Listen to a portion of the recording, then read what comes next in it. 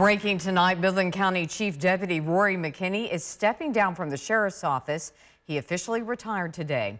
We confirm this is his last day of work. McKinney worked at the Midland County Sheriff's Office for 34 years. He was appointed by the late Sheriff Gary Painter. Now, we spoke with Midland County Attorney Russell Malm a short time ago. He told us, quote, "I don't think anyone was surprised. I think everybody expected that after the election he would probably retire at some point," end quote. Well, this week McKinney lost his bid to become Midland County Sheriff. Constable David Kreiner won the seat. He'll be sworn in as sheriff once county commissioners vote to appoint him. Interim Sheriff Richard Gillette will remain in his temporary role as sheriff and plans to retire March 31st. Now, you'll remember McKinney has been named in a civil lawsuit accused of illegally wiretapping and listening to an employee's phone line. No wrongdoing has been found at this point. He has denied any such allegations.